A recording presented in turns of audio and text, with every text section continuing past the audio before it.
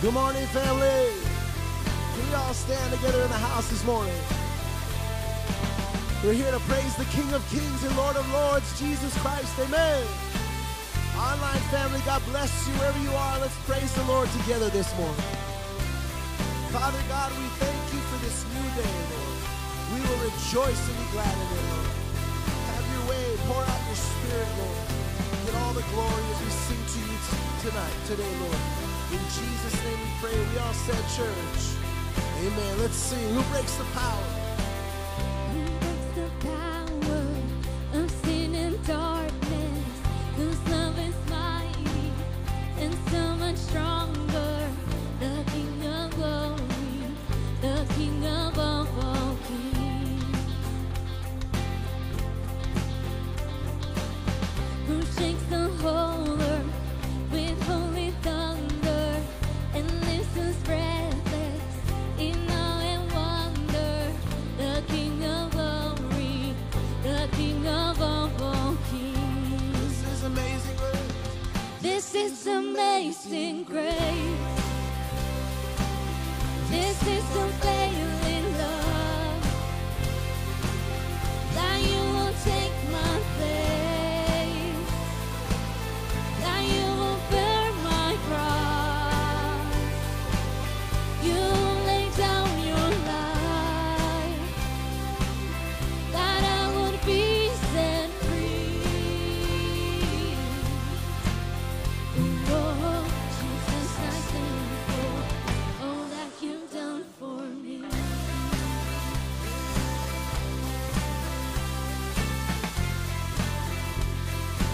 Who brings our chaos back into order? Who brings our chaos back into order? Who makes the orphan a son and daughter? The King of glory, the King of glory.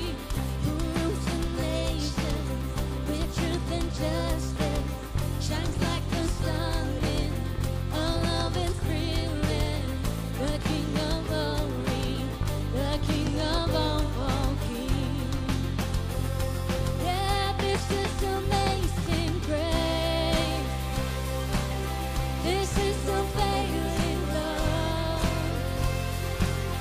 That you will take my place. That you will bear my cross.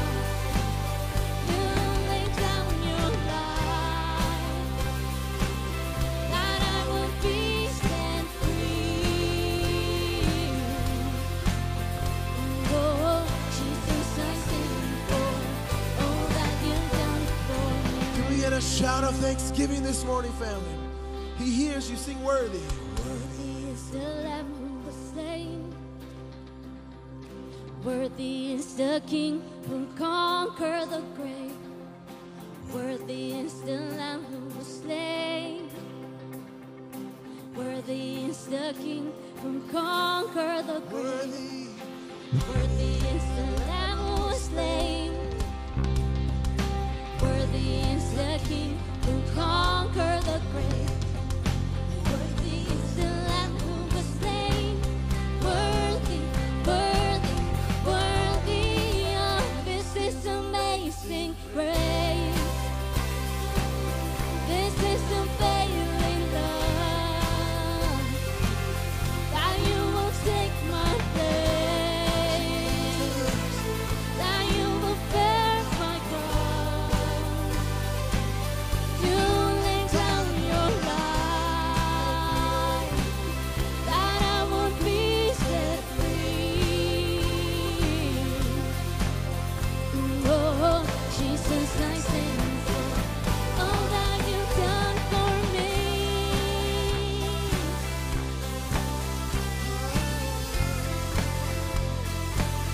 All that you've done for me.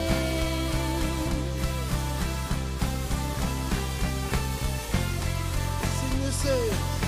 This is amazing grace. This is unfailing love. That you will take my place. Thank you, Lord. That you will bear my cross.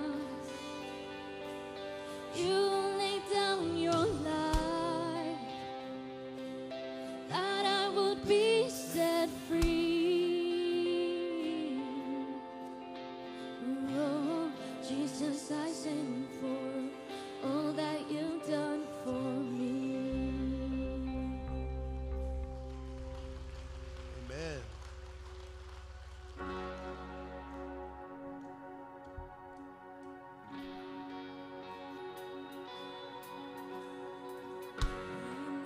That the highest King would welcome me. I was lost, but He brought me in. Oh, His love for me. Oh, His love for me. Listen.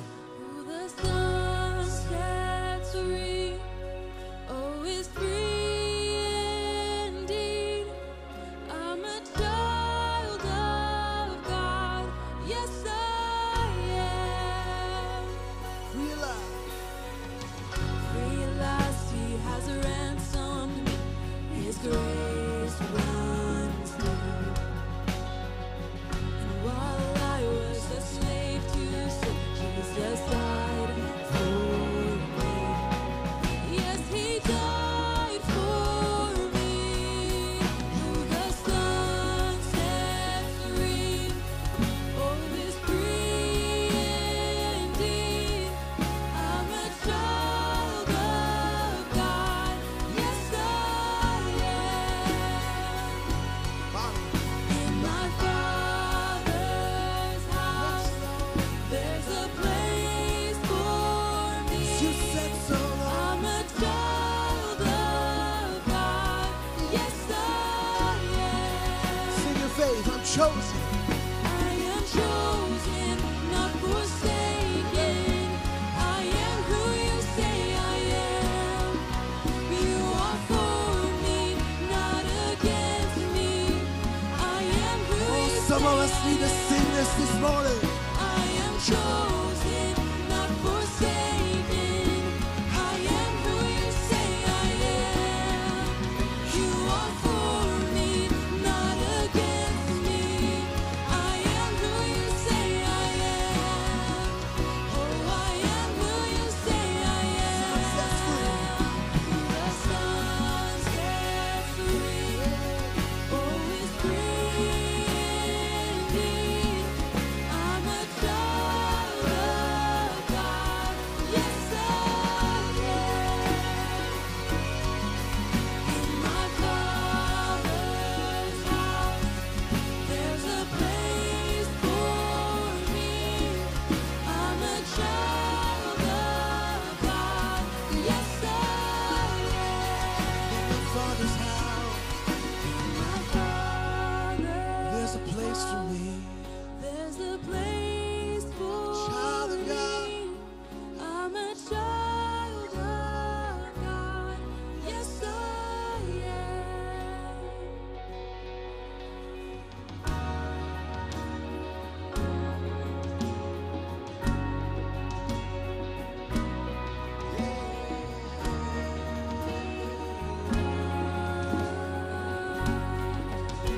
Sing it and believe it.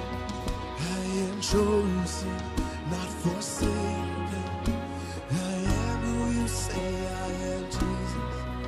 You are for me, not against me. I am who you say I am. I am Chosen, not forsaken. I am who you say I am. You are for me, not against me. I am who you say I am. I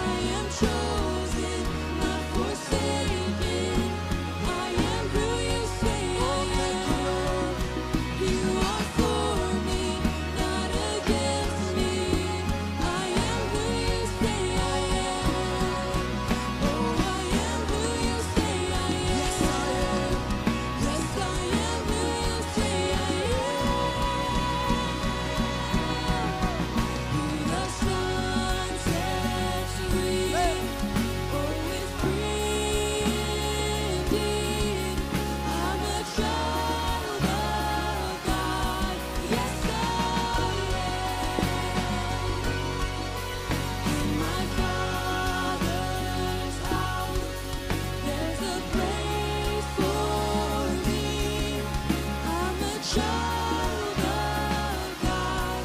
Yes, I am.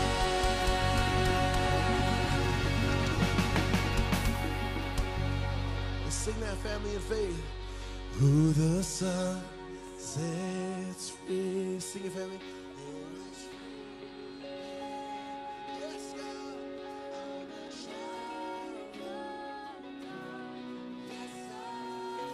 Thank you, Jesus. In my Father's house, there's a place for you and me. I'm a child of God. Yes, I am. I'm a child of God. Yes, I am.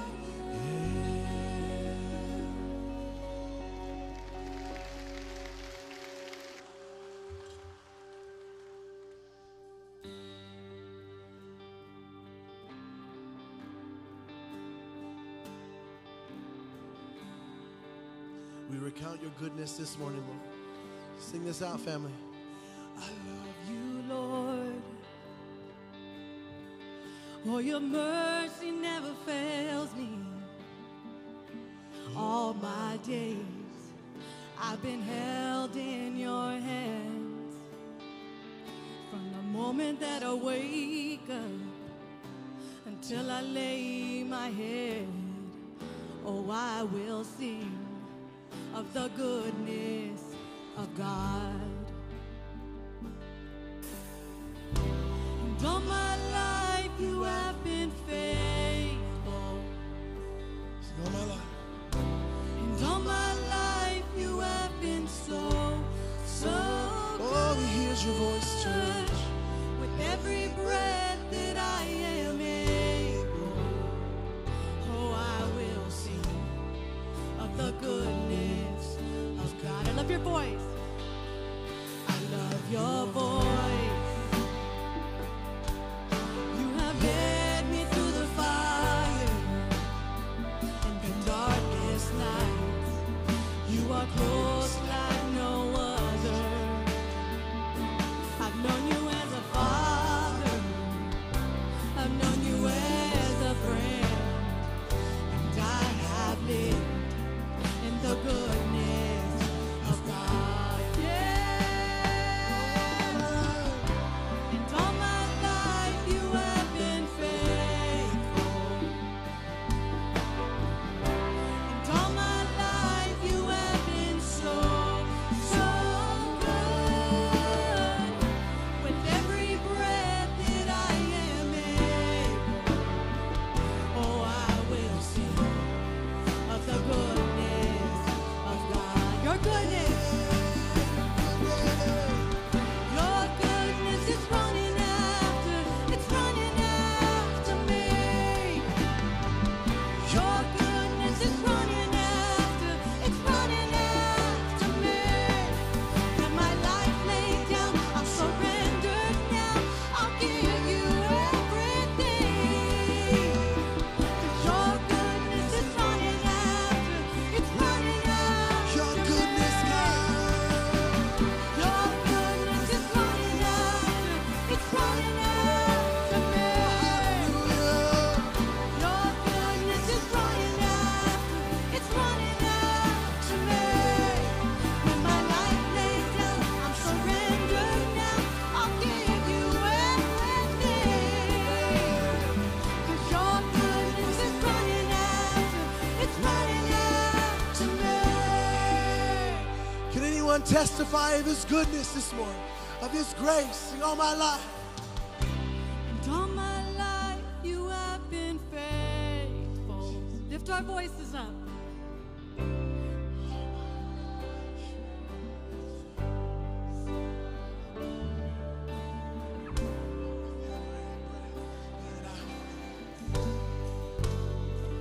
Oh, I will sing of the goodness of God. Oh, I'm gonna sing. I'm gonna sing. And all my life you have been faithful.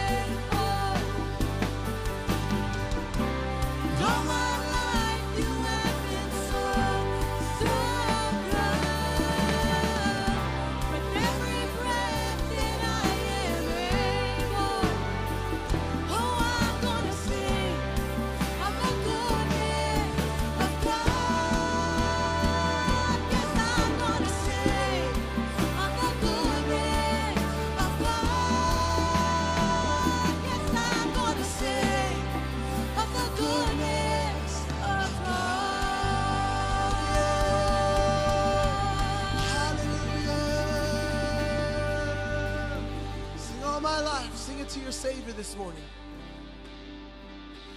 And all my life you have been faithful. And all my life you have been so good. With every breath that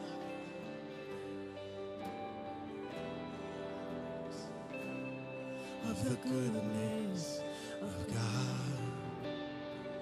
Oh, I'm gonna sing of the goodness of God. Yes, yes, oh, I'm gonna sing of the goodness of God.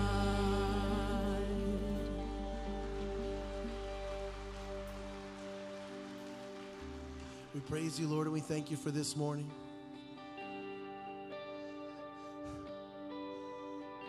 Continue, Lord, your work in us, that we would be a grateful people. That we would be those that see your miracles in our lives and we come turn back to you and say, thank you, Lord. That we would be grateful for all you've given us, God. You have given us many things.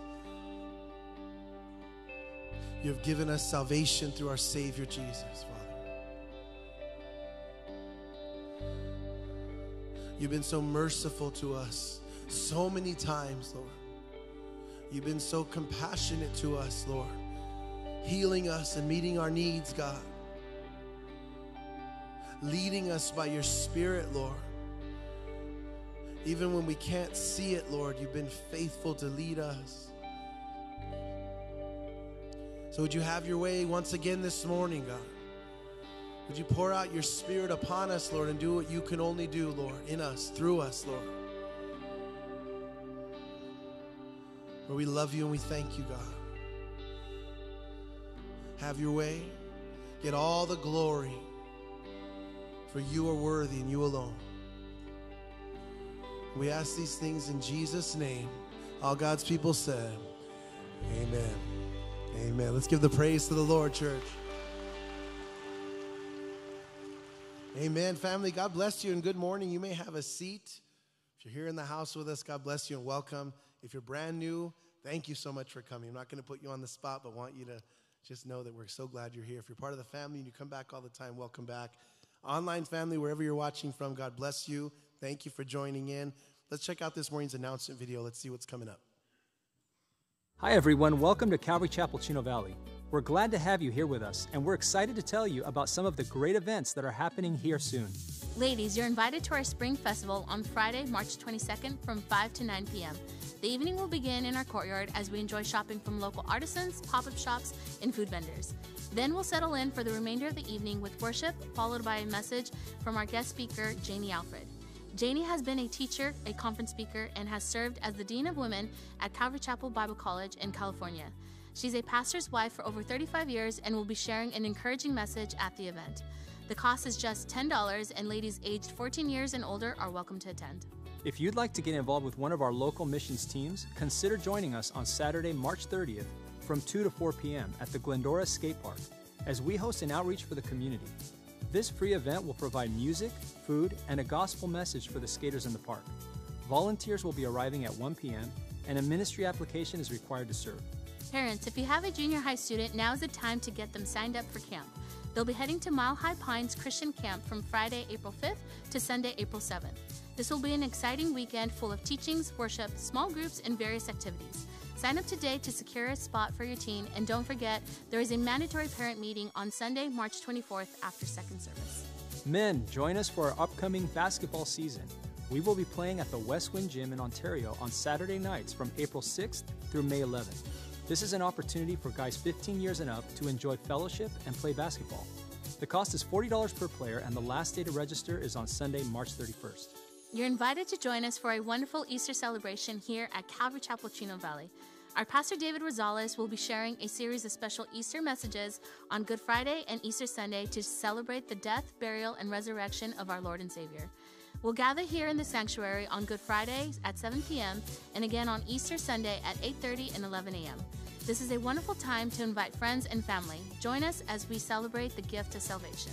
These announcements are just a few of the activities happening here at the church. You can sign up for any of our events through our website at calvaryccv.org. You can also access our events plus online giving, current teachings, Pastor David's study notes, and more through our free church app. Just search for Calvary Chapel Chino Valley in the App Store on your phone or tablet. As we prepare our hearts and minds for the Bible study, don't forget to place your watch and cell phone on silent. You can also help us limit distractions by staying seated until the service is over.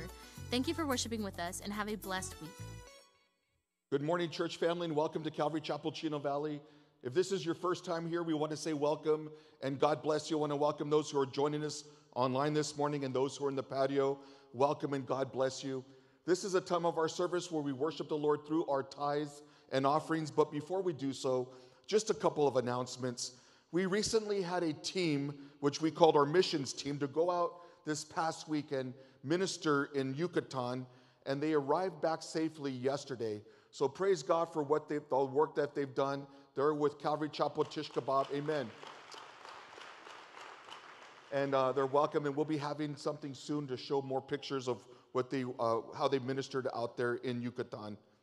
Wednesday evening, just want to remind you that we have our Wednesday evening service at 7 p.m. as Pastor David's been taking us through the book of Jude. After our Bible study, we will be celebrating communion as a church family. So I want to invite you guys to come out and join us for that. It's always a great time of worship, spending time in God's Word, and taking communion together as a church family. That's 7 p.m. in the chapel. If you're brand new here and does not know where the chapel's at, just go through these doors here past our gazebo, that information center. Keep going, and when you'll see on the right-hand side, you'll see some steps going up. That's the chapel entrance, or you can enter from our northern parking lot as well. And there's a sign that's out there that points into the chapel direction. Also want to remind us men that we have a men's barbecue coming up Friday night, April 26th. Tickets are on sale now for men that want to purchase their tickets for this event. You can go online or actually stop by the gazebo after service. And if you don't know where the gazebo's at, just go right through these doors, and that round circular building right there is the gazebo. And that's where we will have our tickets for sale for our men's barbecue. And it's $6 for a burger, a soft drink, and chips. I mean, where else can you go for $6 to get even a halfway decent burger? So men, invite your friends and family to come out and join us. It's a great time. We have quite a number of guys that come out. We have a time of worship, we have a devotion, and then we spend time in fellowship having dinner. As a reminder, also, those who are wanting to go to or who have signed up, that we have our Israel 2024 trip coming up. The dates have been changed from our dates that were going to be in May, and it's October 21st to November 1st, and those are the updated dates. For those that had already purchased or had already signed up for the previous tour dates, you can actually go to our website and you will see the Israel. I think that same picture will be on there. There's a link you can click on that will take you to the new sign-up page where it will transfer all your information over. If you haven't done so and still planning, I would really encourage you to go to Inspired Travel or to our website. You can click register, and for those that are already signed up, it will transfer everything over, so you don't have to worry about your deposit or anything. If you do have any questions regarding this trip or what's coming up, payment, you can actually contact Inspired Travel, and they will give you all the information. But Pastor David and Marie want to invite you guys to join the church family for this amazing, it's a once-in-a-lifetime opportunity to go and have your Bible truly come alive. As a reminder that we have our family ministry skate night, March 26th at 5 p.m. That's going to be at Skate Express, and it's $24 per family, and this includes skate rentals, food, soft drinks, and dessert. And as I mentioned before, the whole entire rink is reserved for our church. So you can actually go online to register for this. It's going to be a great opportunity for friends and family to join together at all ages to skate. So I want to encourage you guys to sign up for that. And then finally, we have our Easter flyer that's available to our church family to use as a tool to take out and hand out to your friends and family, to invite them to our Good Friday evening service and our Sunday morning services at 8:30 and 11 a.m. That time is different from our typical 10:45 church service, but as a reminder, that service will be at 11 just for Easter Sunday only. And it's a great opportunity to use this tool here that gives the information. On the back, It gives information for our Good Friday services, Sunday morning service, and our kids' ministry information. Hand these out to your family, to your in-laws, to your enemies, to your coworkers, to whoever you can, to invite them to come and join us. The reason for that we as Christians celebrate the resurrection of Jesus Christ. So grab one of these, they're in the foyer, and you can use them as a tool to hand out to your friends and family. As we now transition into our tithes and offerings, speaking of the resurrection, Jesus says in John 11:25 and 26, Jesus said to her, I am the resurrection and the life. He who believes in me, though they may die, he shall live. And whoever lives and believes in me shall never die. Do you believe this? This is a foundational question that should be asked to all of us. Do we truly believe that Jesus is the resurrection and the life? And if so, our lives will demonstrate this by living a life of worship, living a life that's set apart to serve the Lord. The way that we conduct our lives will determine, do we truly believe this question? And if we truly believe that Jesus is the resurrection and the life, our life will follow in a worthy matter of worship to the Lord. When we think about worshiping the Lord, we worship the Lord here by coming on a Sunday morning. We sing to the Lord. We open the God's word to worship the Lord. And we also worship the Lord through our giving. And this morning we have the privilege of worshiping the Lord through our giving, as the ushers will be coming by and passing around an agape bucket for us to worship the Lord. For those that are watching online on Facebook and YouTube, there's a link in the chat box that you can click on. It opens up a page to give. And then always, as mentioned, for those that are here that want to give electronically, we have electronic kiosks that are located in our foyers of the sanctuary. But when we truly think about this question, and that question asks of us, do we truly believe? Our lives will demonstrate whether we worship the Lord through that question. And what a great opportunity to be here this morning to worship the Lord in all the ways that we do here in our church. So let's pray for the offering, and then we'll have another worship song. Let's pray. Father, thank you for being the resurrection and the life. And Lord, that same question that you posed 2,000 years ago is asked of us today. And a demonstration of an answer, a response to that, is how we live our life for you. That our life is set apart in worship to you. And so, Lord, this morning, as we've had many opportunities to worship you through song and coming up in your word and through our giving, may it bring glory and honor to your name. And Lord, may our lives be set apart to always demonstrate that we do believe this. Thank you, Lord, for rising from the dead to give us life. And Lord, we lift up our pastor this morning as he teaches this message. Lord, may you anoint him. And may the words that proceed from his mouth be spirit inspired, Lord, that our lives will be transformed by your word and by your spirit. So Lord, join us here today as you always do. May we bring glory and honor to your name. And we ask this all in Jesus' name. Amen.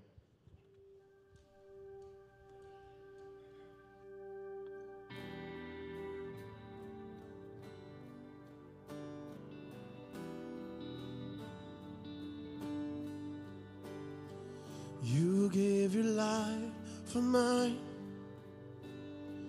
nailed to the cross, you crucified. All my sin and shame, it was washed by your mercy. You are the treasure I find, my reason for living. So let my life become an offering to the one who is worthy. All praise to the Lord Most High. All praise to the one who saved my life. All praise to Jesus Christ, our King of heaven, my King forever.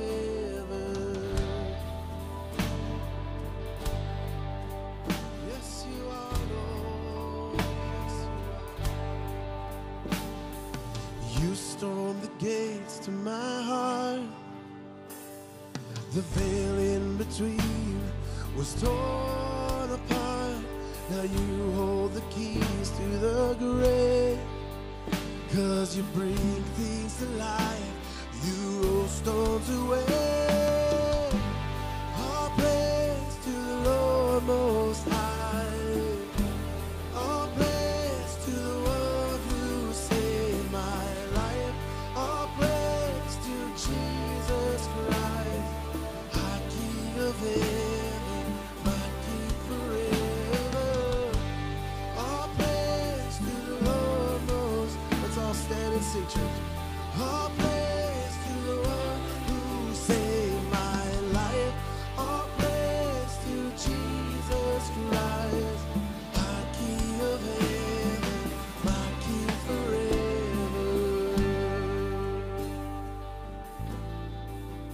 Thank you, Lord, my King forever. You are God, you are Jesus, you are Jesus. I lift my hands up, lay my whole life down, my whole life down before you.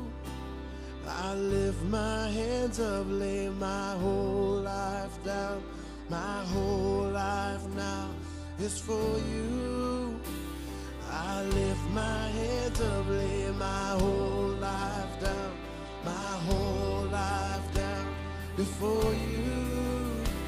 I lift my hands up, lay my whole life down, my whole life now is for you. I lift my hands up, lay my whole life down, my whole life down before you. I lift my hands up, lay my whole life down, my whole life now is for you.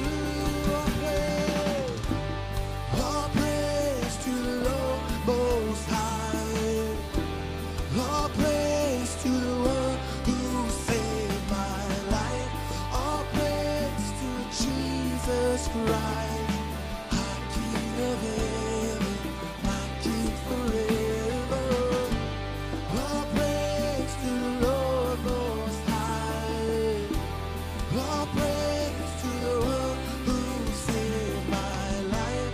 All praise to Jesus Christ, our King of heaven, my King forever. I lift my hands up, lay my whole life down, my whole life down before you.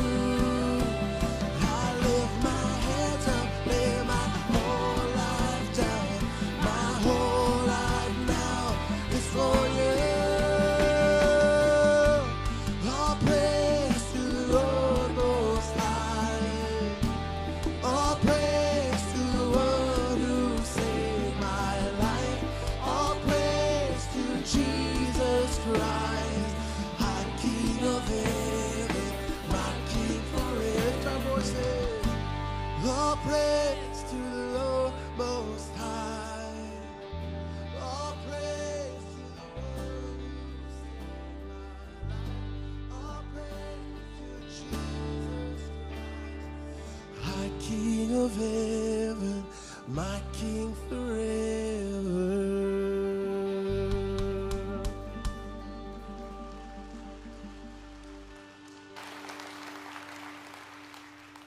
Our Father, as we gather here before you, we ask that as the word goes forth, that you would anoint it, and that our ears would be opened by your Spirit and a willing heart, and that you would give us insight into these verses before us. I lift up those watching online, those outside, those here in the room. May we hear what you have to say. May the Spirit speak. May the church listen.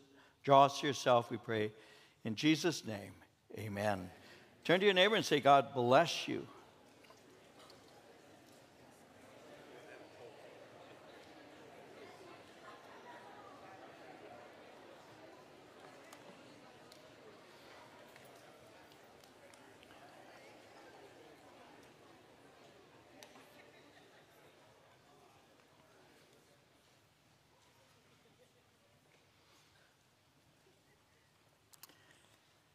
I hate time changes. I hate them. Except I wake up kind of early anyway, so it's like I got an extra hour of sleep this morning. That's not too bad for an old person. Let's open our Bibles together to Acts chapter 20.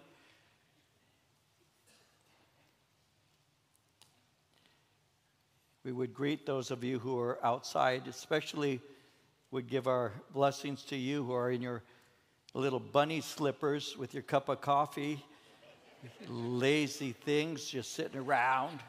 Should be here.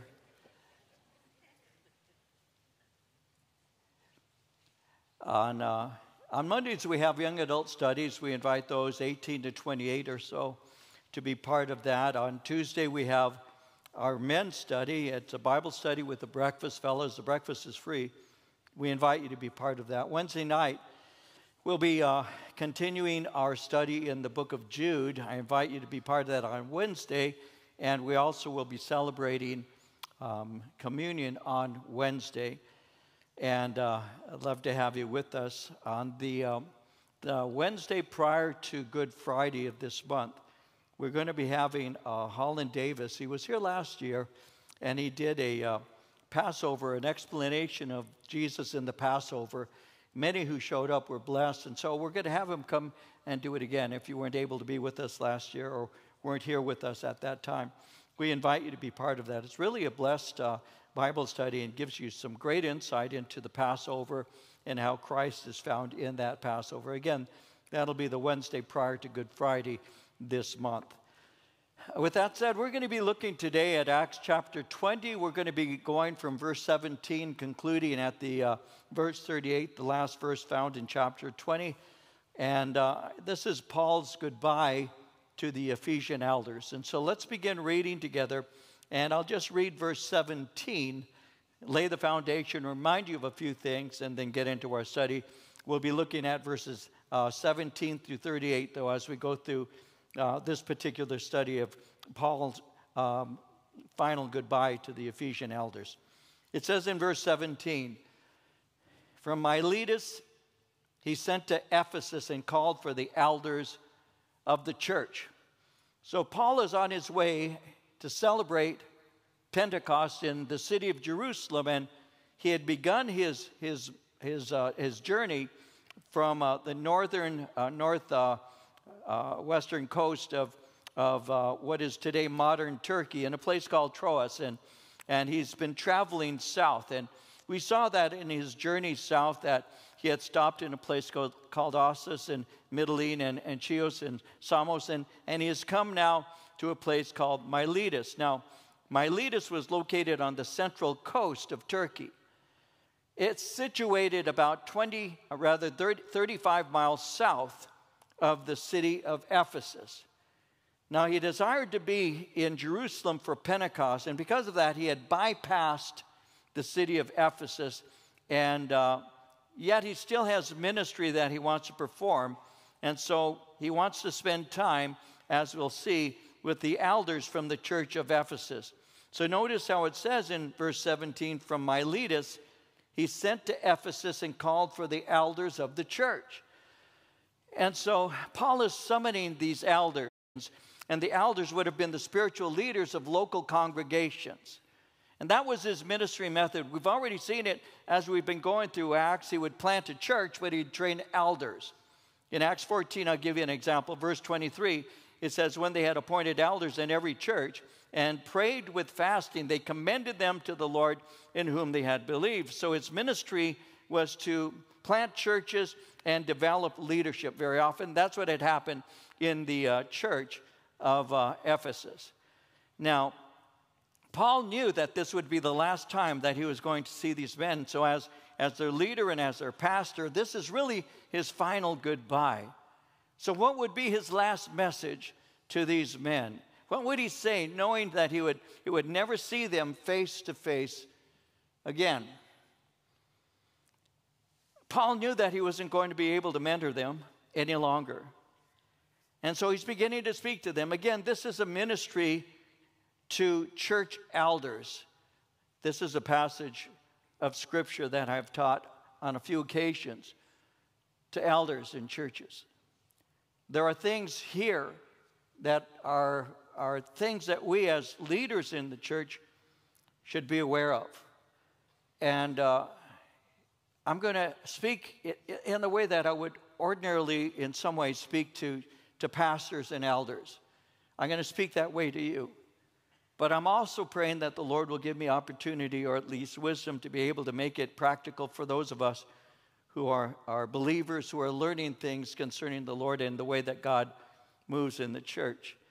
And so Paul is going to speak to these men because he's no longer going to see them. He's not going to be able to mentor them any longer. And he's breaking ministry down. And what I've done is I have broken into 4 essentials, the things that he has to say, and I'll point those out as we go through this. And so first, he's going to point to the conduct of a minister. And he does so in verse 18 following. It says in verse 18, when they had come to him, he said to them, "You know from the first day that I came to Asia, in what manner I always lived among you." It begins with the conduct of the minister. How should pastors and leaders conduct themselves in the church and in the world? You see, leadership is often thought of in terms of position or certain responsibilities, but spiritual leadership is different. We view it in terms of people, not positions. We view it in terms of relationships, not responsibilities. And the goal of spiritual leadership is encouraging believers into spiritual maturity. When Paul was later to write to the church of Ephesus, these elders would be receiving this letter. When he would write to the church of Ephesus, he said in Ephesians 4:13 through 15, he said, "Until we all reach unity in the faith and in the knowledge of the Son of God and become mature, attaining to the whole measure of the fullness of Christ, then we will no longer be infants, tossed back and forth by the waves and blown here and there by every wind of teaching and by the cunning and craftiness of people in their deceitful scheming. Instead," he says, "speaking the truth in love, we will grow to become in every respect the mature body of him who is the head, that is Christ." And so what does he have to say? What is he sharing with them about spiritual leadership? Well, in order to begin sharing with them about leadership in the body of Christ, notice how he uses himself as a pattern, which is, again, how I refer to it as the conduct of a minister. Notice again in verse 18, it says, when they had come to him, he said to them, "You know from the first day that I came to Asia in what manner I always lived among you." So he speaks of a consistent Christ-centered life. He says that this is how I have lived amongst you. I've consistently lived in a certain way, which means that Paul didn't wear an apostle mask when he was with people and then the just ordinary guy mask when he wasn't ministering. Paul was consistently aware of who he was, and Paul was constantly aware of those whom he served. And he was very careful in the way that he lived. He wanted to make sure that he would have a way of always having a word to share with them, to encourage them in their walks with God. When he wrote to the Corinthians in 2 Corinthians chapter 6, verse 3, he said it like this. He said, "We give no offense in anything, that our ministry may not be blamed." So Paul lived a consistent life. He says, "You know from the first day that I came to Asia, how I always lived amongst you, what manner I always lived. You know the consistency of my life." Why? Why do you need consistency? Because consistency establishes credibility. Because in your consistency, you actually earn the respect of those whom you serve. Paul was a living epistle. And because he was consistent, he could encourage people to use him as an example. In Philippians 4, verse 9, he had written to them, "The things which you learned and received and heard and saw in me, these do, and the God of peace will be with you." In 1 Corinthians 11, verse 1, he said, "Imitate me just as I also imitate Christ." So he said, I lived in a certain way in front of you from the very first day. And this is something I consistently did. I always lived in this way in front of you. You see, people learn to express their faith by watching other Christians as they serve him. It's been said, don't practice what you preach, preach what you practice.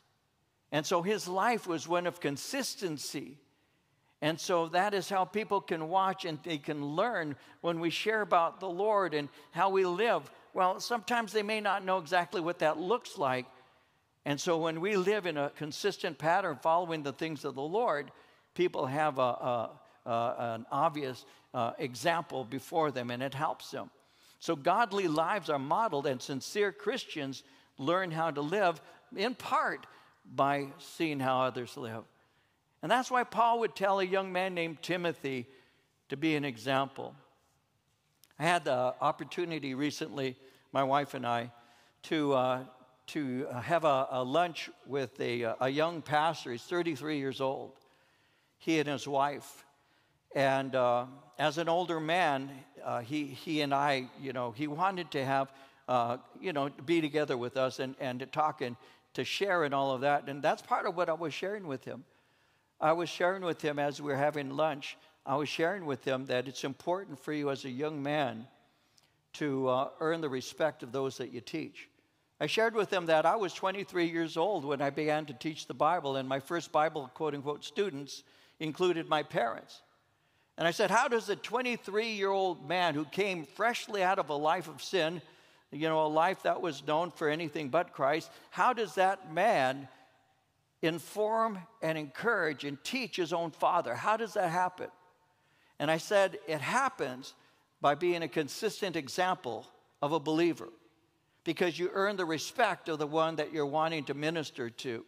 And so I was sharing with this young man, live in such a way that people can respect you, and you can, in that way, you can minister to them because they see that you're sincere. Now, when Paul was writing to a young man named Timothy, who was less than 40 years of age, who became the pastor of the church of Ephesus, when he wrote to Timothy in 1 Timothy 4, verse 12, he said it like this. He said, let no one despise your youth. Be an example to the believers in word, in conduct, in love, in spirit, in faith, and in purity. Be an example. Be a living epistle. Be a letter that is known and read by these people. You see, Paul had a living faith that he could encourage others to have. So as you live for Christ, you will establish credibility, and you can become a model of a Christian. And so he says, from the first day that I came to Asia, when I first came to where you're at, in what manner I always lived among you, serving the Lord, verse 19, with all humility, with many tears and trials, which happened to me by the plotting of the Jews. So he's reminding them that service is not simply to men, but it begins with the Lord. Notice in verse 19, serving the Lord. Christian service is not primarily man-centered. Christian service is God-centered. What we do is we love God with all our hearts. We love our neighbors as ourselves, but it begins with loving God. In Acts 13, verse 2, it says, as they ministered to the Lord and fasted, the Holy Spirit said, now separate to me Barnabas and Saul for the work to which I have called them. Separate to me. So service begins with the Lord and it extends to people. And he describes how he served the Lord. Notice, with all humility, many tears, and trials. With all humility. Paul didn't lord it over the people. Paul had a humble and a gentle heart. And that was an example to the people. They said, this is a humble man. He had visions. He had seen many things. He had done many things. He had ministered for a long time. He could have had an arrogance about him, an experience that could actually have produced a kind of a lording it over mentality. He could have had that, but he didn't. He said, I served you with humility. But not only that, I want you to see this. He said, I also served you with humility, tears, and trials. This was a time when men would not show tears, because men showing tears was really humiliating, and it was simply an unmanly thing to do. For a man to show tears and weakness, just last night I was watching the news, and one of the news commentators mocked any man, he said, who shows tears. It was just a wrong thing to do. It's not something men are to do. And Paul said, even in face of a culture that rejects a man showing emotion, I showed it before you. My heart was open before you. I revealed myself to you, and you saw this with the humility that was required to actually show tears to you in a time when Stoics and others like that said, no, you never show what's inside. You never expose the hand. You never do that. You keep it to yourself. Don't cry. Don't show emotion. Don't do that. Paul said, no, I did that. In 2 Corinthians 2, verse 4, he said, I wrote you out of great distress and anguish of heart, and, he says, with many tears, not to grieve you, but to let you know the depth of my love for you. I was aware of how it could appear, but I opened my heart nonetheless, and I showed you that it's okay for a man to have emotions that are deep and to be exposed before you. As an example, you are elders. You need to be touched by the infirmities of the ones that you minister to. And if Jesus Christ wept for cities as well as individuals, you ought to have a heart that is known for the compassionate love and concern for others. That's what ministers are supposed to do. Somebody once teased me because I, on occasion, may show emotion, like every week. And said basically, I don't know why this guy cries in the pulpit. It was at a pastor's conference, and pastors were saying that, and it came back to me. So I shot him. And my response has always been the same. You don't know why I cry. I don't know why you don't. I don't know why you don't. Because a true minister, Paul, who is a very strong man, and you'll see more of that in a moment, said, I was with you with humility. I was with you with tears and afflictions and trials. You know this about me. You see, they were aware of the things he had endured at the hands of unbelieving Jews. And from the beginning of his walk with the Lord, Paul had been persecuted, and especially by those who were Jewish. In Acts 9:29, it says he was talking and arguing with the Hellenistic Jews, but they were attempting to put him to death. Acts 13, verse 50, the Jews incited the devout women of prominence and the leading men of the city and instigated a persecution against Paul and Barnabas and drove them out of their district. Acts 14, verse 5, an attempt was made by both Gentiles and the Jews with their rulers to mistreat and to stone them. Acts 14:19, Jews came from Antioch and Iconium, and having won over the crowds, they stoned Paul and dragged him out of the city, supposing him to be dead. Acts 18, verse 12, while Gallio was proconsul of Achaia, the Jews with one accord rose up against Paul and brought him before the judgment seat. You're aware of the various things that I've gone through.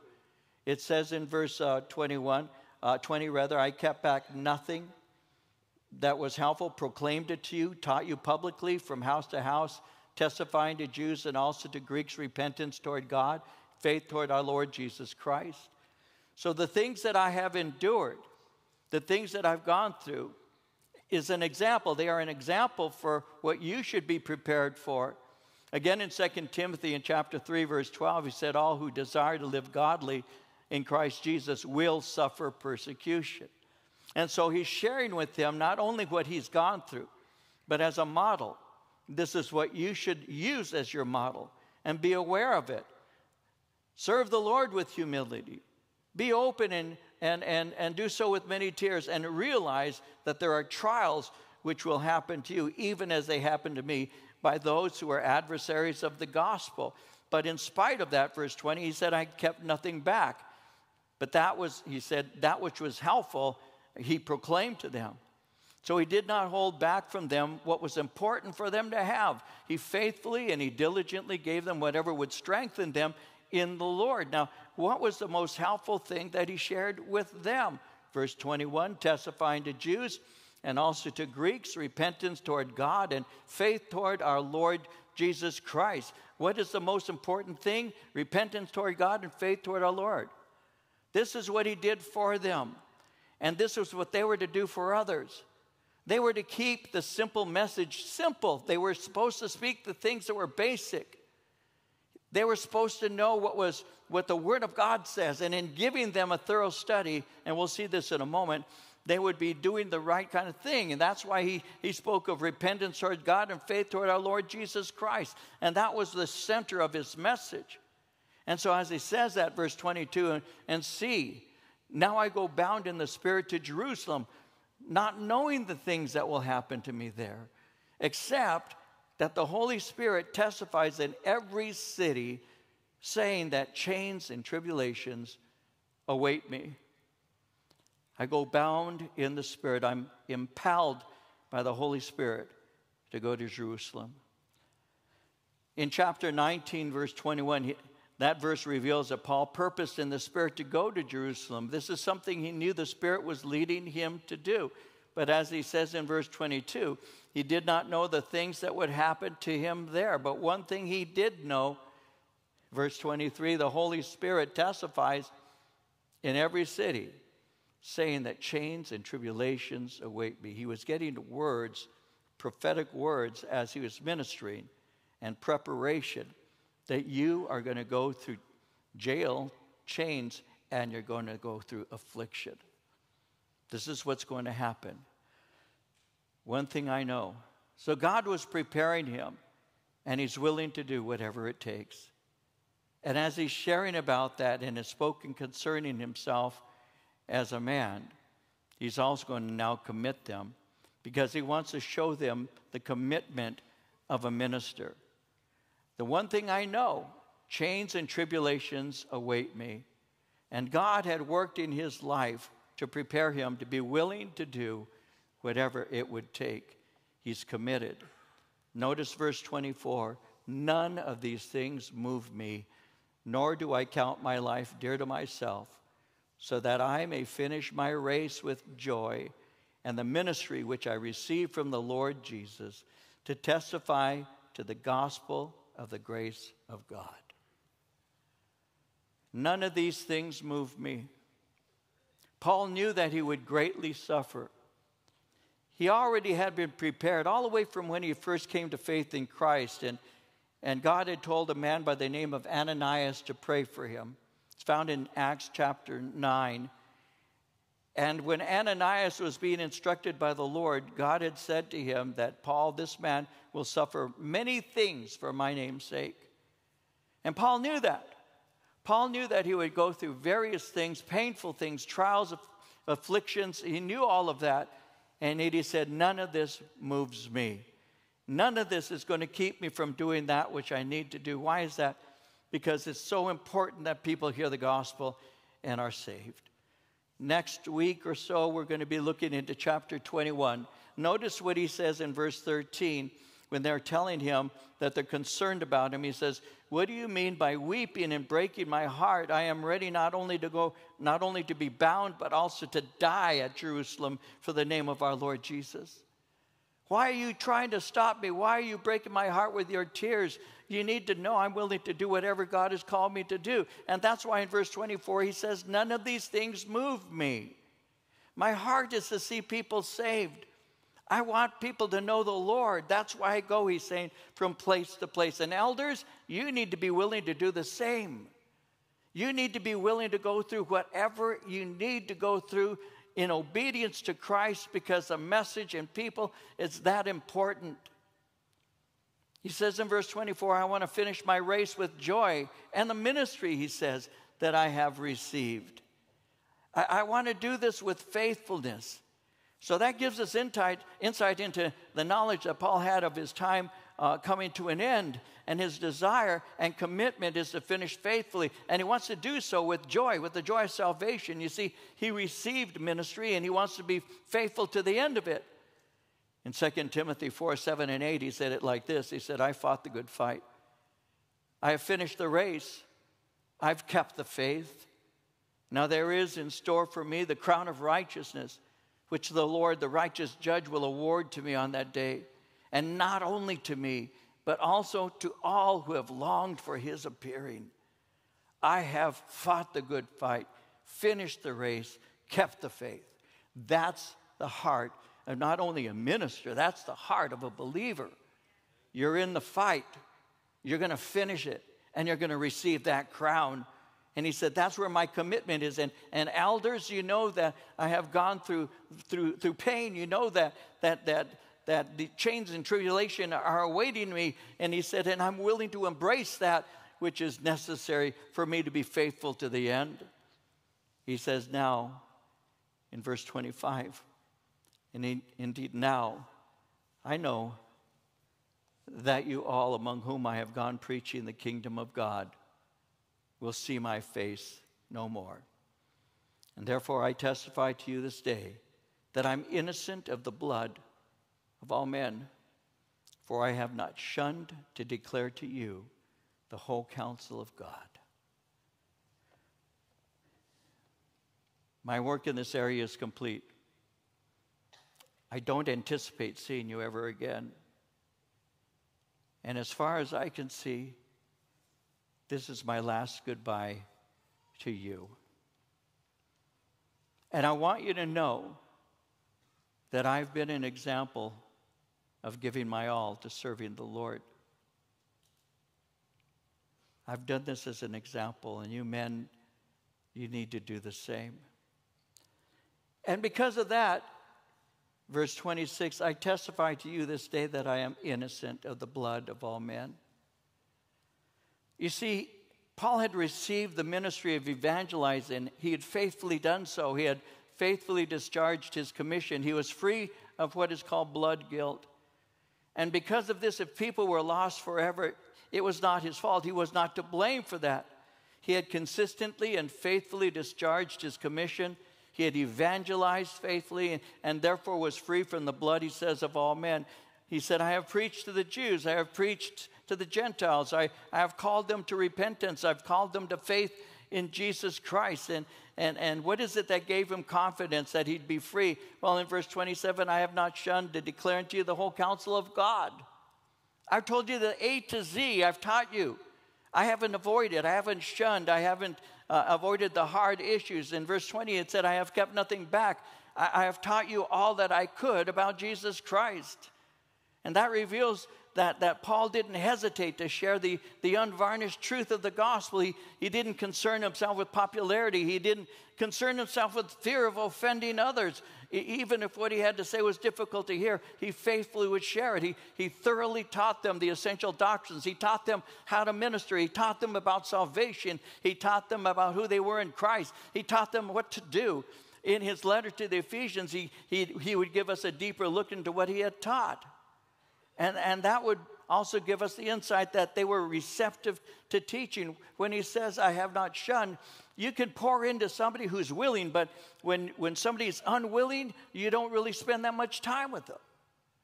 When somebody's unwilling to learn, you will not spend that much time. If they want to know, they'll ask. If they don't want to know, then you leave them alone. These people were willing to hear. These were people who wanted to know. I've been in ministry for a long time. I taught my first Bible study in 1973. So I've been in ministry serving the Lord as a teacher for 51 years. And I can tell you in the years that God has given to me to be able to do what I do, I can tell you there are those who are not interested and there are those who are nothing but interested. And for me, my joy as an elder in the body of Christ, my joy is pouring into those who want to know. But there are those who want just to argue. There are those who just want to be something important. And I've told John, you've got to stop that. No, it's just, there are those who want to know. And they'll ask. And sometimes they'll even walk with you and ask questions because they're hungry. That's why it's easier to pour into them. It's not that he's telling them to suspend their discernment. No, of course not. But they respected he was a teacher. He knew the things of God. Paul was an apostle. And he says, I haven't shunned to declare unto you because you have been open. I'll show you something in a minute about this. But you've been open. So I was able to give to you the entire counsel of God from the A to the Z. I was with you 3 years. And you saw that I was willing to spend a lot of time with you, mentoring you, teaching you, sharing with you. And that's why I can now leave you. Because I've done those things. I haven't held anything back. I've taught you the essentials. Now, these are men who are leaders in the church. They're supposed to have a hunger for truth. They're supposed to have a hunger for proper teaching. And as far as they appeared at that moment, they seemed to have that hunger. So he tells them, I have taught you thoroughly. You see, teaching the whole counsel of God is the duty of every minister. It's God's word that reveals the way of holiness, provides light in darkness, and that's why we teach verse by verse, chapter by chapter, book by book. Somebody once said, today, if you say you believe God's word provides you with all the spiritual insight necessary for a healthy and satisfied life, even Christians will consider you simplistic and simple-minded. And we have that today in the body of Christ where people will think, oh no, there's got to be something outside of the Word of God. There's got to be something within our culture. And they move into the wrong direction. He said, no, I kept you. I took you from the A to the Z. I taught you the Word. And in teaching you the Word of God, I was teaching you how to live for God. And when a situation arises, you'll have a biblical foundation which you can draw from, the wisdom from God's Word, to be able to know how to act in this particular situation that you encounter. There are people who are always seeking for something new when they don't realize that you don't go deeper than your foundations. And so Paul laid a foundation solid in the Word of God, because it's the Word of God that equips them. When you read your Bible, the longest psalm and the longest chapter in Scripture is Psalm 119. In Psalm 119, there are 176 verses, and 168 of those verses give praise to the Word of God. And so we're going to go through every one of them right now. Let me give you an example. Psalm 119, verse 9. How can a young man cleanse his way? By taking heed according to your word.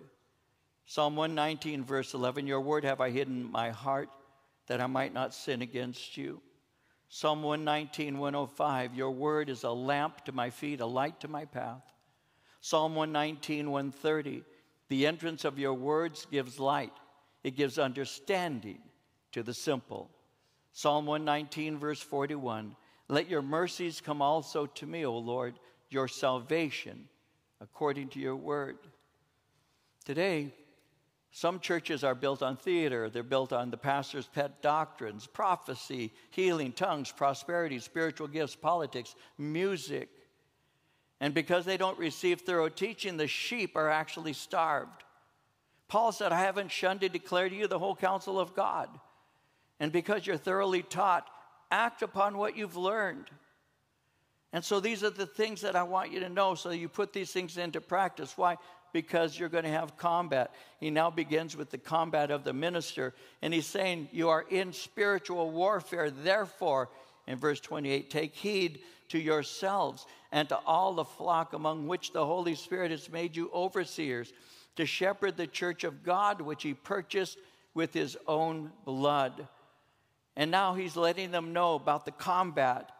He's speaking to them because they're in spiritual warfare, and he's stirring their hearts, and he's stirring the hearts of the elders that they might have a concern for the flock.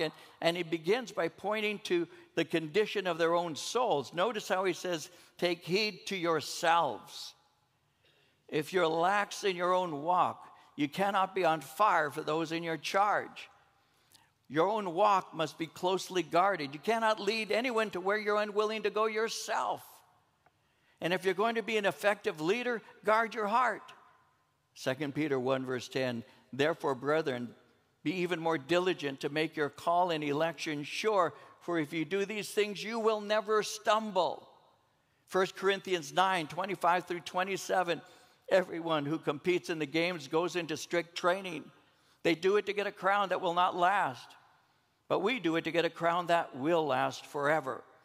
And therefore, I do not run like someone running aimlessly. I do not fight like a boxer beating the air. No, I strike a blow to my body, and I make it my slave, so that after I have preached to others, I myself will not be disqualified for the prize. Guard your heart. Now, as you guard your heart, staying in the Word and being careful about those things that you set your heart upon, you will also, verse 28, take heed to all the flock. Now, notice the Holy Spirit made them overseers. It's the Holy Spirit who did so. It's interesting in verse 28 how he speaks concerning this, because he says the Holy Spirit has made you overseers. That word overseer is an interesting word. It literally means watchers. It's the Holy Spirit who has placed you to watch over the flock. You are the watchers of the flock. And by the way, you didn't get elected by men. You were called by God, because ordination is from above. It's John 15:16 that says, you haven't chosen me, I've chosen you and ordained you that you should go and bring forth fruit, that your fruit should remain. You aren't selected by some committee. You are called by God. And men will recognize the call because of the lifestyle you have. But you need to understand that you take heed to yourself. You need to discipline yourself, because you yourself may lose the ability to minister because of a bad life. So make sure you care for yourself, but also remember that you're to take heed to all the flock. You have an oversight. You're a watcher. You have responsibility, and you're to shepherd. That word shepherd means to furnish food. It means to feed and tenderly care for. You're to do this. Now, in Jeremiah 3:15, God said this. He said, I will give you shepherds according to my heart, who will feed you with knowledge and understanding. You see, in verse 28, this is the church of God, which he purchased, it says, with his own blood. How did he do that? Well, Jesus gave up his life on the cross, and he redeemed us. Peter in 1 Peter 1:18 and 19 says, knowing that you were not redeemed with corruptible things like silver or gold from your aimless conduct received by tradition from your fathers, but with the precious blood of Christ, as of a lamb without blemish, without spot. How were you redeemed? By the death of Christ, who poured out his blood. Remember that. God has called you. He has made you watchers. You're to feed the church of God, but it belongs to him. So don't own the sheep. Care for them. Now, Paul, why are you saying this? Verse 29, for I know this, that after my departure, savage wolves will come in among you, not sparing the flock. Also, from among yourselves, men will rise up, speaking perverse things to draw away the disciples after themselves. He spoke of them as being shepherds. Now he speaks of wolves. And he calls them savage. The word savage speaks of that which is violent or cruel. It speaks of viciousness. He's speaking of the vicious false teachers. When God is moving, the enemy begins to destroy if he can. And he often incites various forms of opposition and resistance. Notice verse 29, how he says, for I know this, that after my departure, savage wolves will come in among you. There will be outside oppression. There will be people who are coming in for the purpose of destroying you. They are savage, and they're attempting to steal from you that which has been deposited in you. These are outsiders. These are people who come in to the church in order to destroy. You may or may not know this. I think all of you do, but perhaps you don't. But the people who are out there in the parking lot, when you came rolling in this morning, and you have people who are standing out there and are helping you to find a space, it's not as if you can't find your own space. Part of the reason they're there, obviously, is to courteously be of help to you. Sometimes people who roll in they've never been here before, so they can serve to be help for you to find places to go and all of that. But also, what some of you may not know is over the years, we've had people come into that parking lot. And they have come and they've put little tracts, or they've put in their church bulletins. And many times what it is it's a bulletin that is really one that's like a tract that will say, these are the things we believe, and they want you to follow after them. And they will. That's why we have people out there who are walking and watching, because we've had them putting things on the on windshields. So they come in from the outside. We have found these kinds of things in the church pews. where they're leaving things hoping that somebody will pick it up and read it and follow their own doctrines. And so he's saying there are going to be people who are outsiders who are going to attempt to enter into the church and create problems. So be prepared for this. But verse 30, also from among yourselves, men will rise up speaking perverse things to draw away the disciples after themselves. Well, when the enemy attempts to destroy, sometimes he begins by joining the church in order that he might destroy it from within. And when people in the church do something like that, it creates confusion. People sometimes who are leaders in the church can speak perverse things. It speaks of perverse. It means to twist, to turn aside from the right path, to bring corruption. And early in the history of the church, this was taking place. We've been looking at the book of Jude, and in Jude, verses 3 and 4, the writer says, "Beloved, while I was very diligent to write to you concerning our common salvation, I found it necessary to write to you, exhorting you to contend earnestly for the faith which was once for all delivered to the saints. For certain men have crept in unnoticed, who long ago were marked out for this condemnation, ungodly men who turn the grace of our God into lewdness, deny the only Lord God and our Lord Jesus Christ." So he's saying this is going to happen, guys. He's saying savage wolves are going to come in among you, not sparing the flock, but from among yourselves men will also rise up. And so he's saying, be careful. And finally, in verse 31, he goes on to say, "Therefore, watch and remember that for 3 years I did not cease to warn everyone night and day with tears." Watch, remember, I warned you. Watch, be on the alert for these things to happen. Remember, I taught you the A to Z, so you should be able to discern. Third, I warn you, guard the sheep, protect the sheep, love the sheep, and minister to the sheep. And I was so serious about this. For 3 years, I taught you the same things over and over again with depth so you'd be prepared. And because of that, verse 32, "Now, brethren, I commend you to God and to the word of his grace, which is able to build you up and give you an inheritance among all those who are sanctified. I commend you. And I'm commending you to prayer. I'm commending you to the word of God." And now he closes with the conscience of the minister. How are you supposed to live? Verse 33, "I have coveted no one's silver or gold or apparel. Yes, you yourselves know that these hands have provided for my necessities and for those who were with me. I have shown you in every way by laboring like this that you must support the weak. And remember the words of the Lord Jesus that he said, 'It is more blessed to give than to receive.'" A ministry that is honoring to God focuses on giving, not getting. And those who are genuine ministers do not do it for monetary gain. In 2 Corinthians 2:17, he said, "We are not, as so many, peddling the word of God, but as of sincerity, as from God, we speak in the sight of God in Christ." You know that with my own hands I worked, and not only did I supply my needs, but I also helped other people, because it is more blessed to give than it is to receive. And then he says this in verse 36, and we'll roll to a conclusion. When he had said these things, he knelt down and prayed with them all. And they all wept freely, fell on Paul's neck and kissed him, sorrowing most of all for the words which he spoke, that they would see his face no more.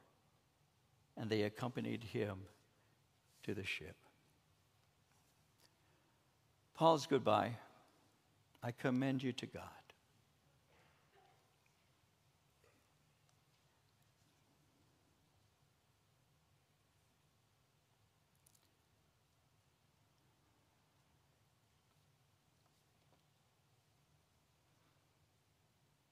I'm trying to find the proper way to close.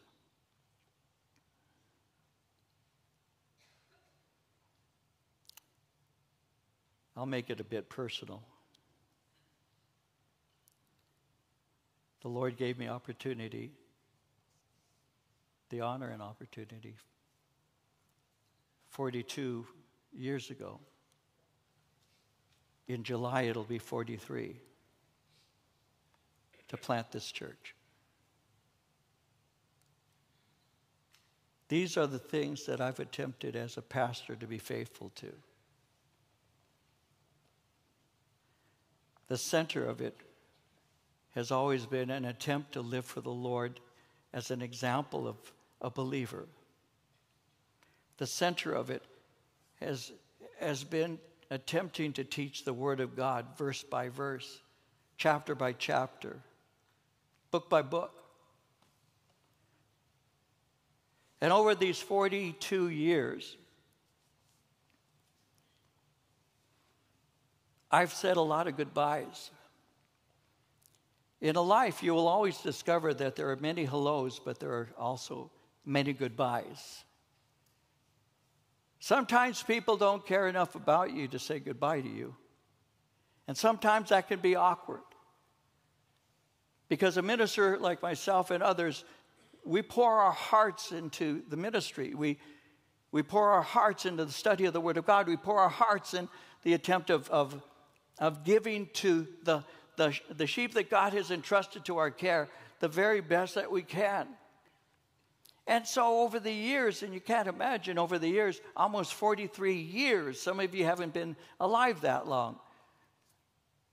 Over those years, you see a lot of people coming, you see a lot of people go, and some people, when they leave, they say, God bless you, I love you, I'm moving on. Other people, you just run into them in a restaurant or a supermarket or someplace like that in the city. Sometimes they'll approach you and say hello. Sometimes they will put their hair, this has happened when Marie and I have been together, where this woman put her hair over her face trying to hide from me so I wouldn't see her.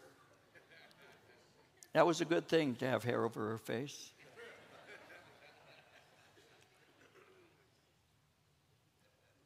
The awkwardness.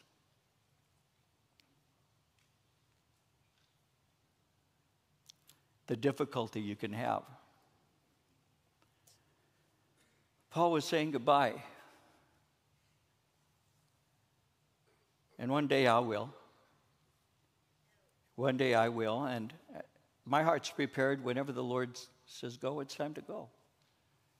Because I can say I have not shunned to declare unto you the entire counsel of God. From A to Z, I've taken this church. From Genesis to Revelation, some books many times. So I can say I'm free from the blood of all men. I can say I've done what God called me to do. I can say wherever He takes me, I'm ready to go.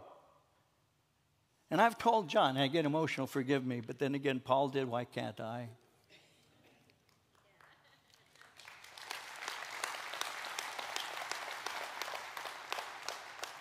I've told John, and he didn't like hearing this, but it's true. I said, one day, John, he was in my office trying to take over. I said, you got to stop this. Get your books off my shelf, John. But I've sat with him in meeting after meeting after meeting over the many years that he's been on staff with us now. And I pointed to the door of my office that leads to the parking lot, and I said it as a fact. I said, one of these days, I'm going to walk out of that door, John, and I'll never come back. One of these days. John loves me. He gets emotional when I say that, but it's true. But I have poured into people everything I could, right? And that's what a minister is supposed to do. And we do that because we love God. And we do that because we love our people.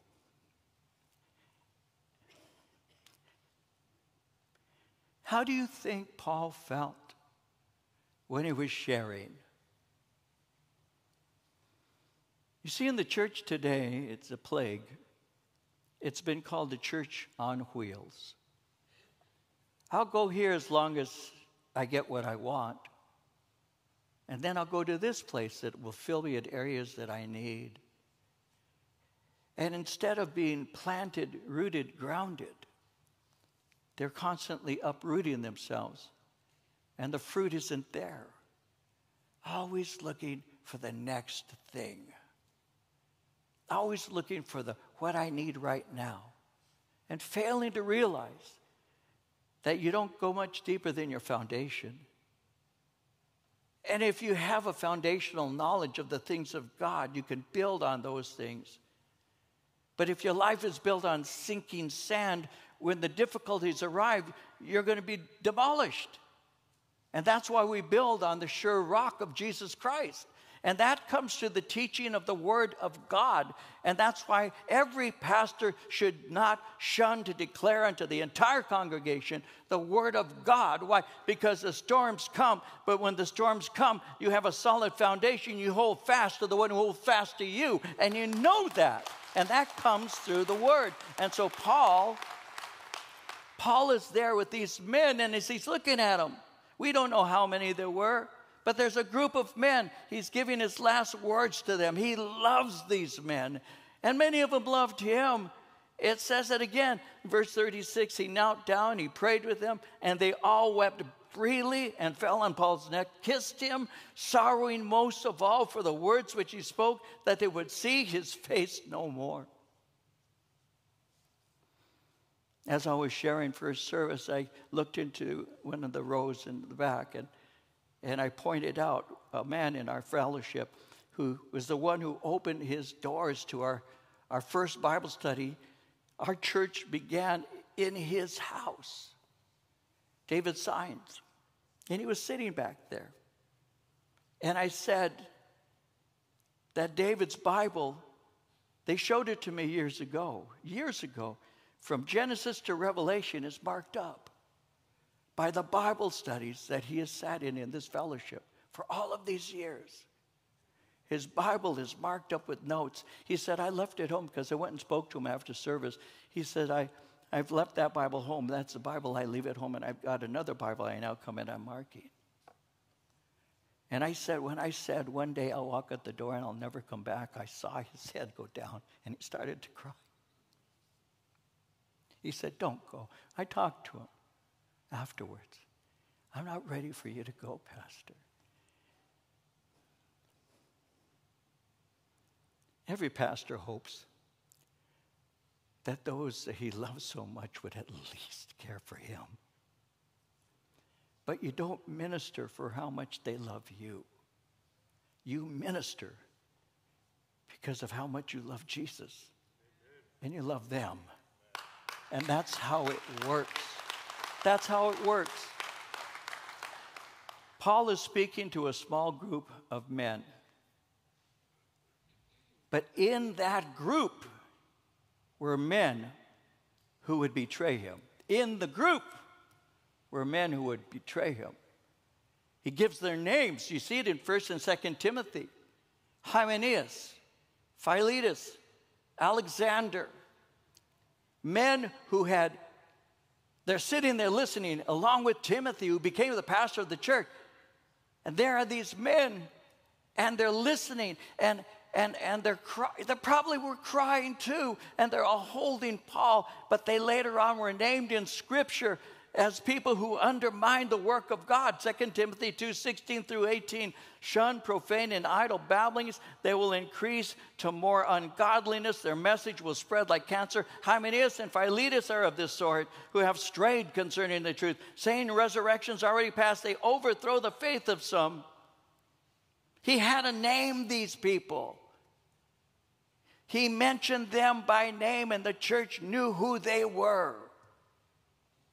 How do you think Paul felt when he was speaking, knowing that within the confines of this group of men that he loved so much, men who came and wept when he said, you'll see my face no more?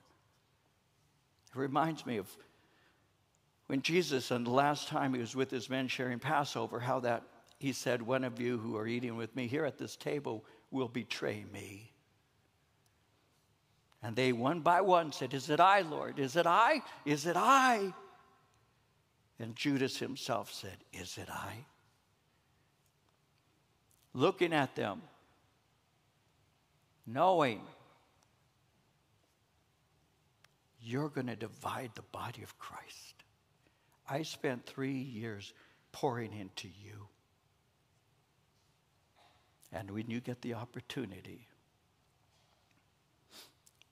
you'll do that. Paul's last letter that he ever wrote was a letter to Timothy, 2 Timothy. Again, Timothy was a pastor of the church of Ephesus. And he said in this letter, in the 4th chapter, he said, Demas, who was a friend and traveling companion, has forsaken me, having loved this present age, departed for Thessalonica. In 2 Timothy 4:16 and 17, he said, at my first defense, no one stood with me. All forsook me. May it not be charged against them. But the Lord stood with me, strengthened me, so that the message might be preached fully through me, and that all the Gentiles might hear. Also, I was delivered out of the mouth of the lion.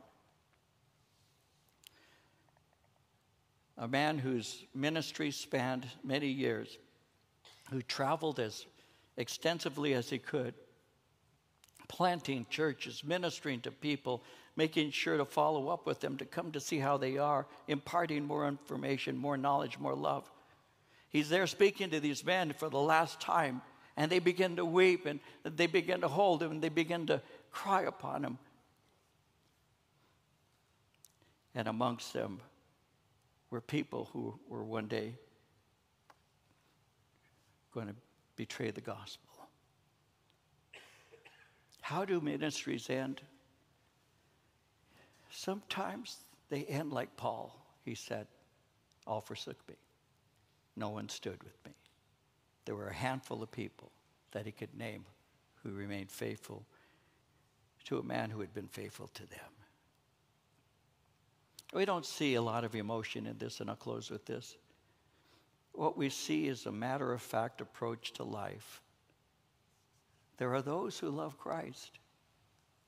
There are those who love the one that God has used in their life to help them to know Christ. And there are others who could care less because what's in their heart is not for the things of the Lord at all. And as he's looking and sharing, he knows that. Over the years that I've pastored this church, I've had a few.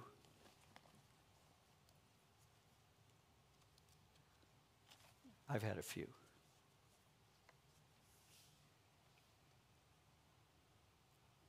But you don't minister to be loved. You minister because you love. Because he first loved you. And Paul, when they're kissing him and holding him, it was time to go. And again, one day, I'll do the same. I'll leave. Because that's the way it is. All ministers have shelf life. And eventually mine's going to come. But not now. It's not time. Not time. Father, we ask that you would work within us. And Lord, that we would have a heart for you at the end of the day, that you would be our everything. We lift up every person here, those who are at home right now and those outside. May we have a heart first and foremost for you. And Lord, we ask that the day comes when we say our goodbyes in whatever form we may, that we, Lord, would be able to say that I was committed, I did my all, just as much as I could do. So that one day we will hear from you, well done, good and faithful servant. We lift up this congregation, and we ask, Lord, that you would have your way amongst us. We yield ourselves to you. And we love you, Lord. Our eyes are closed, our heads are bowed. There may be some the Holy Spirit is speaking to. You need to get right with the Lord, and I'd like to pray for you. You may be a backslider. You may be somebody who's never given your heart to the Lord, or just in need of prayer right now because you know the Spirit is speaking to you. If you need prayer, would you raise your hand? Let me pray for you right now. Father, you see these hands. You know the reason they're being raised. I just ask that whatever that need may be, whatever their heart is saying at this moment, that you would just honor the request as they desire to be closer to you. Wash them, cleanse them, Lord. Fill them with your presence. And, Lord, glorify yourself through them. We open up to you right now, Lord, and we thank you for this, and we bless you. Thank you. You can put your hands down. There may be some right now who are going through an illness and would like prayer. If so, would you raise your hand? Let me pray for you. Father, you see these hands going up. These are those who are going through an illness, and I just ask that you would touch them. God, you are the healing God. We ask that you would touch them according to your mercy, and we know you have the power. We ask that you would do it according to your will. We lift up these things to you, and we pray that you would fulfill your word to us, that you would bring healing, Lord, when requested. Again, according to your will, we ask, and we bless you and thank you. You can put your hands down. And Father, I ask that you keep moving with us as we're about to enter the mission field. May we be found faithful. In Jesus' name, amen. Let's all stand. Again, we'll close with a word of prayer. I do hope to see you on Wednesday as we celebrate communion and look at the book of Jude. My commitment, as this speaks to my heart in this way, I had shared on Wednesday night that it's very deeply personal study. I actually withhold a lot of things that I probably would say at another time somewhere else. But the bottom line is for me, is this spoke to my heart because I want to be that pastor. I want to be the one who declares unto you the entire counsel of God. And my commitment to you, if you want a Bible study, is this, is every time you come to a church service here at Calvary, Chino Valley, know that I've prepared, and I'll give you the best study I can give you, because that's what a pastor is supposed to do. That's what I try to do. Know that it's true. Our Father, we lift our lives to you, and we pray in Jesus' name that we would put into practice whatever things you might have showed us today as we studied your word. We love you and we thank you now. In your name, amen. God bless you.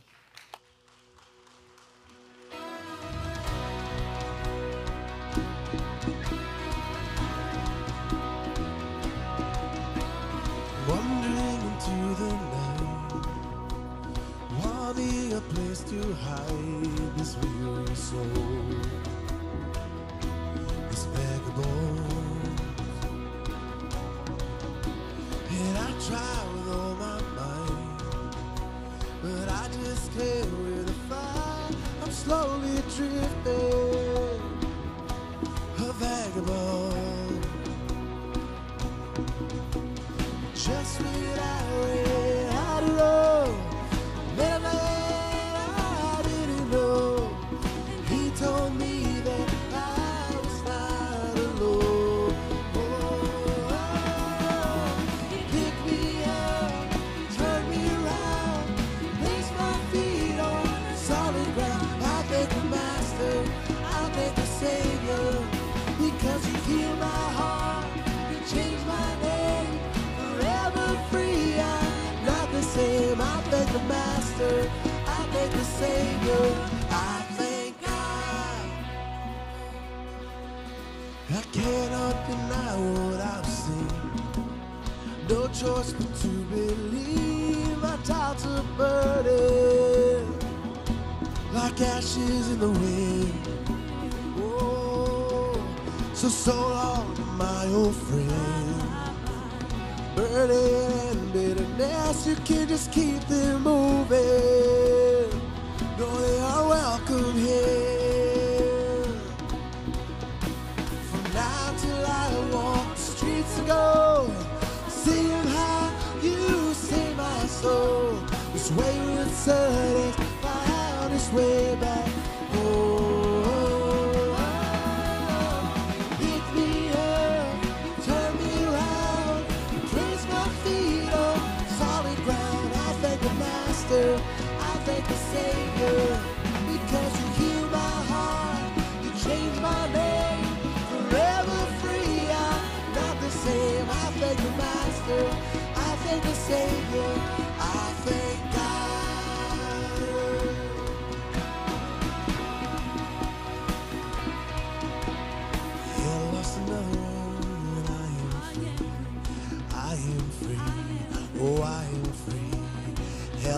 another one, 'cause I am free. I am free. Oh, I am free. Hell, lost another one. I am free. Oh, I am free. Yes, I am free. Hell, lost another one. I am free. Oh, I am free. Oh, because you picked me up, turn me around, place my feet on solid ground. I thank the Master, I thank the Savior, because He healed my heart, changed my name, forever free. I'm not the same.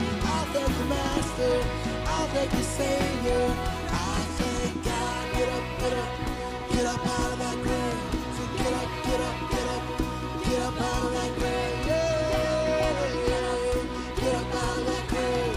Get up, get up, get up, get up out of that grave. Hallelujah, Jesus. Hallelujah, Jesus. Amen, family. God bless you, church. If you have need for prayer for any reason today, come on up front right now. Someone's going to pray with you. God bless you. Have an awesome week.